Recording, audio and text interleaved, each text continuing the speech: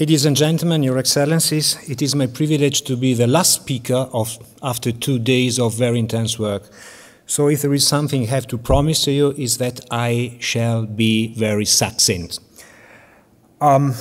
It is really my pleasure to take the floor on behalf of the Italian delegation. We all feel honored by the kind invitation of His Excellency President Grimson to participate in this very important event. And actually we are here today with a pretty large Italian delegation, including representatives of the central government, scientists and enterprises. But I am sure that you're asking yourselves at least 2 questions. The first is, why is Italy represented at ambassadorial level and not at political level today? And the second question is, how does Italy, which is almost by definition a warm place, fit in the Arctic? Well, in 6, 7 minutes or so, I'm trying to offer you some kind of reply. First, about our representation at ambassadorial level and not at political level. Just today, our Italian Foreign Minister, Federica Mogherini, took up her new responsibilities as High Representative for the Common Foreign and Security Policy of the European Union, and hence she relinquished her duties with the Italian government. And she will most definitely reserve a special attention to Arctic issues in her new capacity, as she already stated a few weeks ago at her hearing at the European Parliament. And in this context, let me recall also the rotating Italian presidency of the Council of Ministers of the European Union, which will also focus on the Arctic. At the beginning of next December, Italy will host an international conference on the Arctic in the Italian city of Venice. And the choice of Venice is, I think, very appropriate. It is by definition at sea level, and sea level is affected heavily by climate change, which is very visible in this Arctic region. The European Union wants and will be a supportive, transparent, reliable partner in Arctic cooperation.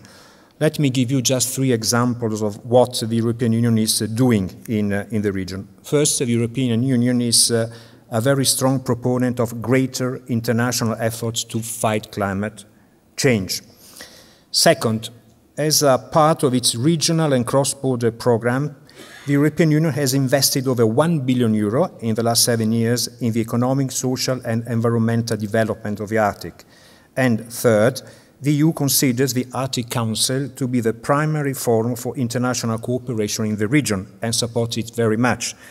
That's why we look forward to full implementation of the EU observer status in the Arctic Council as soon as possible. And now let me turn briefly to your implicit question number 2. How does Italy fit in the Arctic?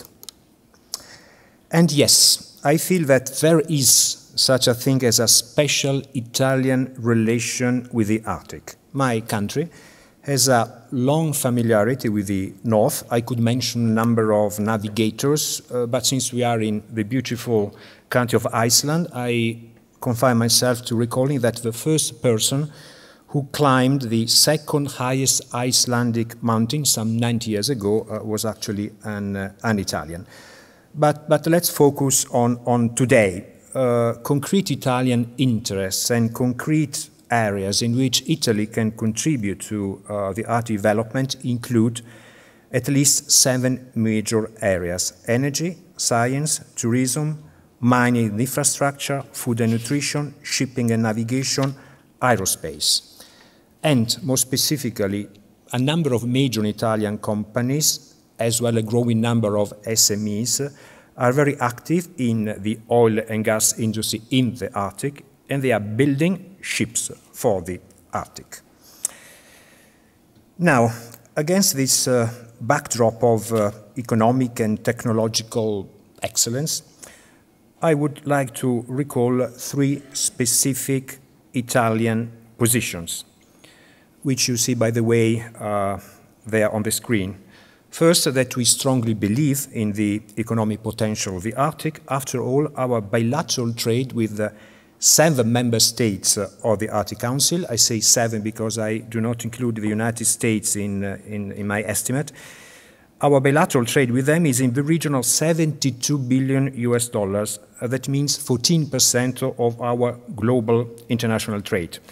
Many Italians live in the Arctic area, and that's why we support wholeheartedly the establishment of fora focused on business cooperation in the Arctic. I would like to mention the Arctic Economic Council, which I understand met during these days here. And we also appreciate and support the new Arctic Business Council, which was launched by the Norwegian Shipowner Association a few weeks ago in Bodø in Norway, which already includes the participation of a large Italian company. Point number 2, navigation. It's essential, yes. New Arctic sea routes are about to be open. Italy, as an important maritime nation, has been recently re-elected in the Council of the International Maritime Organization. We support the principle of freedom of navigation, and we welcome the recent very significant progress achieved on the Polar Code. And third, of course, we are in full support of the positions of the European Union concerning the Arctic Council. For Italy also, it is a very important the prime forum for international cooperation in the region. I mentioned our conference in Venice in the beginning of December. I would also like to mention another major event, which is going to take place in Italy. That's the Milan Universal Exhibition next year in 2015. Some members of the Arctic Council will officially participate in the Universal Exposition. Some other will participate on a corporate basis, and the theme of the Milan Exposition will be Feeding the Planet, Energy for Life. And this, I feel, is completely, fully in line with the way we want to act in this region. And as Italy, we are working on a special event on the Arctic region to take place in the next spring in the context of the Milan Universal Exhibition. Now, ladies and gentlemen, I won't talk for much longer, but I want to say that we are going to offer you a more detailed presentation of Italian positions in the breakout session, which will begin in a few minutes after my presentation has come to a close. The title, which we have chosen, speaks for itself: Italy in the Arctic from A to Z. Business, science, research. We are proud to have in our delegation institutions, scientists, and companies. I will name each one of them, a few words on each of them. The Ministry of Economic Development is represented by a senior official who will talk about energy and joint initiatives. Our National Research Council is active on Svalbard since 1997 with relevant, significant research basis. Our Institute for Oceanography and Geophysics works inter alia on gas hydrate and geothermal energy. Our National Meteorological Institute works on the science of measurement, and in a nutshell, they provide data improvement through data comparability, both at national and international level.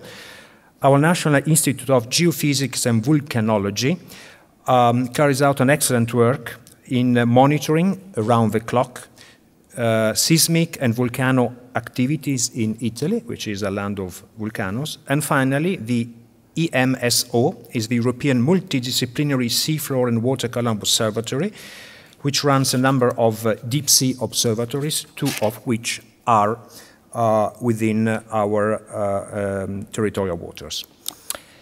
I would also like to mention very quickly the 4 companies which are also included in our delegation, because they are very active, at least in 2 areas, which are very much relevant to our work of today. That is clean energy, and more specifically geothermal energy, and data collection. So really, I feel they deserve a specific mention. Valvitalia is a leading group in the supply of equipment and components for the petroleum, water, and natural gas industry. Becromal is one of the largest manufacturers of aluminum foils. Their headquarters is in Milan, but they also run a forming plant here in Iceland, in Akureyri. And rightly, because Akureyri offers a very competitive and environmentally friendly energy setting. Magma is a company based in the central Italian region of Tuscany, and it is also active in the geothermal energy sector. And now, geothermal energy has a very long history in Italy, dating back to the 19th century.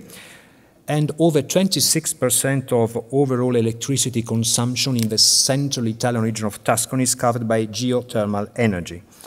Now, Magma, together with other companies, are now focusing very much on new technologies in this sector and are planning significant investments to build some 20 new geothermic power plants in Italy. And finally, Finmeccanica is Italy's main industrial group, leading in aerospace, defense, security sectors, and through their daughter companies, they also offer products and services for Earth observation by means of their constellation of satellites. But I'll come back to this in a minute.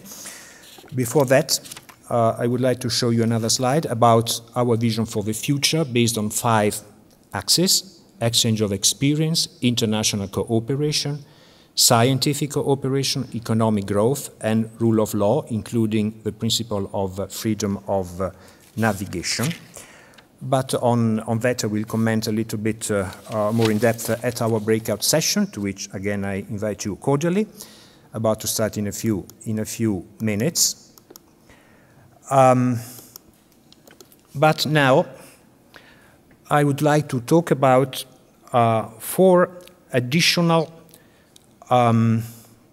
observers coming from Italy. They are not human observers, they are satellites. They are the 4 Italian satellites which build up our Cosmos SkyMed satellite constellation. They are circling above our heads, even now while I am speaking, and they provide high-quality images, no matter how bad weather conditions are, and regardless of clouds, fog, mist, absence of natural light, rain, and whatever. I am very happy now to share with you some images of this beautiful Harper Center, which are taken at night, precisely last night. The resolution is very high, as you can see, 1 meter resolution. You can see in this image here a ship docked at the harbor, close to the building in which we are. And here you can see the Harper Center. As you can guess from these images, the constellation of these 4 Italian satellites can significantly improve round-the-clock data collection, on the one hand, and be instrumental in search and rescue operations, on the other hand, since the 4 satellites are able to locate ships everywhere in the Arctic in all weather conditions. More on that and about this constellation of satellites run by the Italian group Finmeccanica during our breakout session. And now, ladies and gentlemen, again, I wish to thank you for your kind attention, for your patience. I wish to thank again His Excellency the President of the Republic of Iceland for promoting Arctic Circle, and also a word of thanks to Director Sigridur Blondal for her invaluable and constant assistance in the wrap-up to this event. Thank you again.